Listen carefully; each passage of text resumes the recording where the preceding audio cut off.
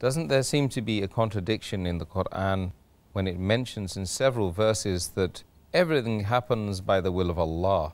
And furthermore, in one verse, the good is from Allah and the bad or the evil is from yourself.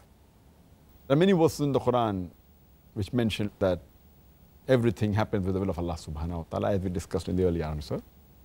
But it's mentioned in Surah Nisa chapter 4, verse number 79. All the good that happens is from Allah subhanahu wa ta'ala, and all the evil is from the human beings. On the face of it, it seems to be a contradiction, but if you realize the real meaning, there's no contradiction at all. For example, the electricity comes from the head power station.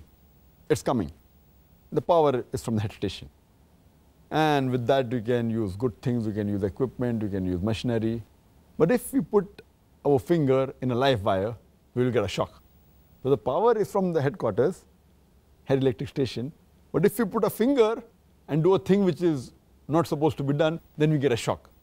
So the good is from the power station. But if the power is cut from the headquarters, I will not get a shock. But we cannot blame that because the power is coming from there, they are to blame for the shock. It is me who has put the finger in live wire. So I am to blame.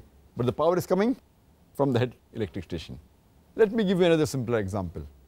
That the father is head of the family. He earns and he spends on the family. So he is responsible for everything that is spent. But at the same time, he gives pocket money to his son. Now with the pocket money what the son receives, he gambles, he has alcohol. So who's to blame?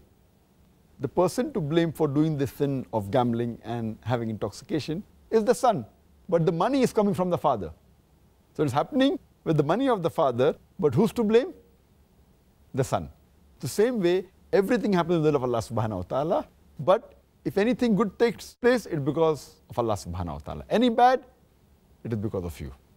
So I hope this example will make you understand that there is a correlation between both these verses. There's not a contradiction, but it's a clarification.